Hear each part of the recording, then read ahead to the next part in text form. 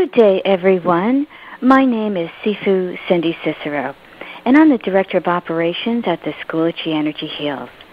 And today we're going to do a teleconference on what is bioenergy and biophotons. And my trip to the Rhine Center in Durham, North Carolina, is going to be talked about in a science background along with energy work. And today I have with me Sifu Rob Jones and Sifu Don Brown. And hello, gentlemen. How's it going? Today we're going to go over bioenergy and biophotons because that's really what we are teaching students to build up this type of energy so that it's a lot stronger in their own body in our school. And by doing that, you can learn to improve your overall health and actually learn a whole bunch of pretty cool type of techniques. Don, introduce yourself. Don Brown, and I'm here to maybe shed a little bit of light about the very nature of not just biophotons, but how they play in the electromagnetic spectrum and what they really mean, especially with photons and the nature of the basic building blocks of the universe. Exactly, and what we're talking about here is we had Sifu Cicero go to the Rhine Institute, which has machines that do measure bioenergy, and that's what we wanted to show students, this credible way of that they're using now to measure the energy that our own bodies put off. And, that's the amazing thing about, being in today's world is like years before we had nothing like this with technology. We didn't really know how things like this worked. We didn't know that there were even things called biophotons. So, it's really cool how much that science has improved. It's, we got machines now that measure everything. And, now they're measuring our actual energy off the body, and they're calling it bioenergy, and it breaks down into these biophotons. And tell the students a little bit about what biophotons really are. Biophoton is basically a photon, a packet of light energy that the body actually produces. We usually think of photons coming from the sun. We think of photons and light coming from different objects like stars, and maybe even when we turn on the light bulb, it's something that's external to the human body. But German scientist Fritz Albert Popp discovered that the human body emits light even at a cellular level. Cells actually use light to communicate in and of themselves, and throughout the body they send information and signals through photons.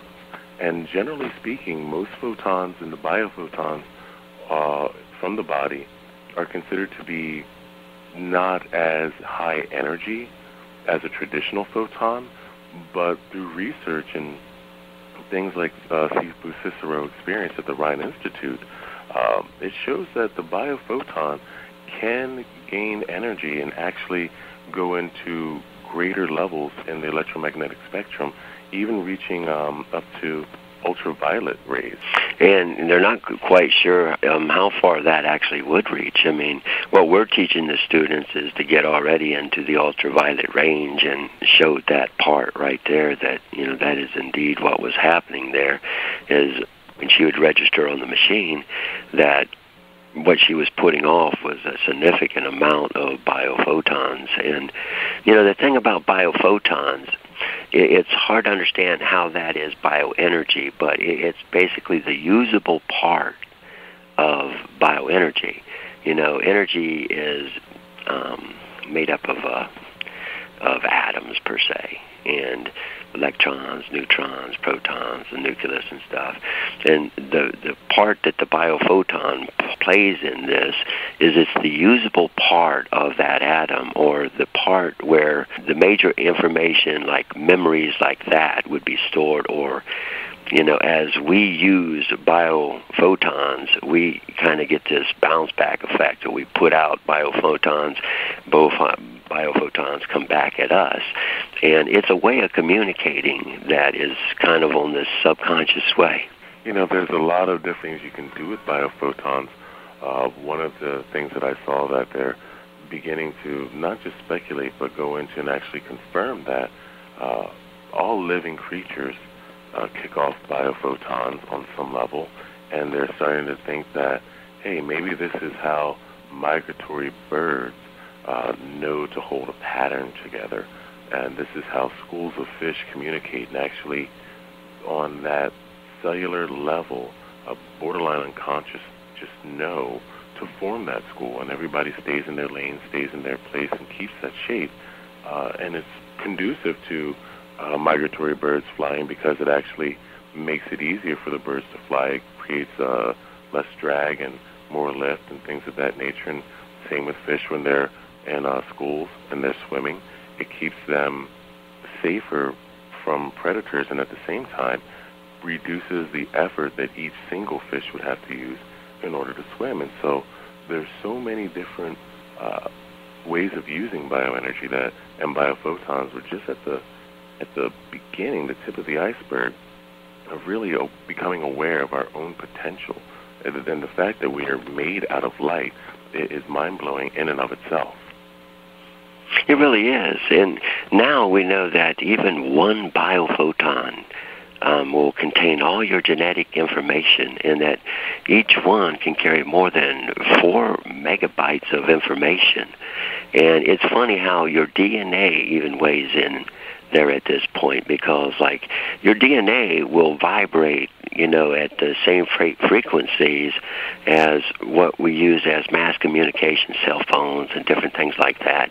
It's funny that we don't think, because DNA is so small and everything, you wouldn't think of something like that would be in some kind of vibration state. But that's really what we have found out, that everything vibrates.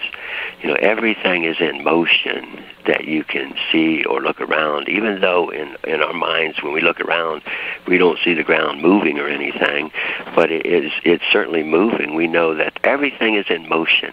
And so if you understand that how emotion really works and what we're getting to, that there is a significance to light and to the light that we can put off our body, you can use this information in a lot of ways. And what we're finding out now is that the light-filled waves that we put out around us basically hold our long-term memories. They thought for the longest time that your memories that you have through life are stored up in the brain, and now really what they're finding out is because of these biophotons being able to hold so much information, that this information is caught up in these field waves around us, and they really do contain our long-term memories. And something else that I found interesting in my research is that they're likening now our nervous system less of the speaker wires and more to that of fiber optics, simply because they're realizing that these biophotons are going through our body and are actually transmitted along our nervous fibers as well. Yeah, and they actually are broadcasting and receiving back information all the time that really is affecting every part of our lives. And, we really didn't realize it was on such a minute level like this, but, the more that science is really studying how these photons work, they're kind of blown away that it works in the way it works. I mean, the way that science is changing is really amazing, isn't it? Very true. Very true.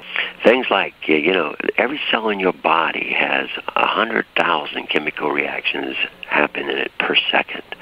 And something is just as small as just a single cell to have that many, chemical reactions per second. So you're in a constant state of this motion, and there's this constant movement. And now that we know that we're putting out actual, biophotons, or this measurable light, and the experiment, if you watch the video, it'll explain, how photons are picked up on this sheet, and that's how they know that, one person is putting off this amount or another person is putting out another amount.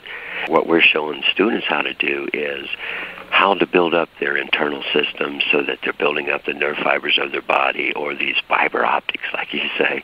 And by doing that, by making that whole process stronger, we're showing this cause and effect of being able to omit more biophotons, and that's what, Cindy showed as a result of taking and doing that test, and to be able to control it. And that's the other main thing that we really wanted to get across to students is not only are we going to show them that it's a viable thing that we're putting off bioenergy and that it's picked up as biophotons, in the way that, they're using machines now, so that there is this actual checking that you can see that, okay,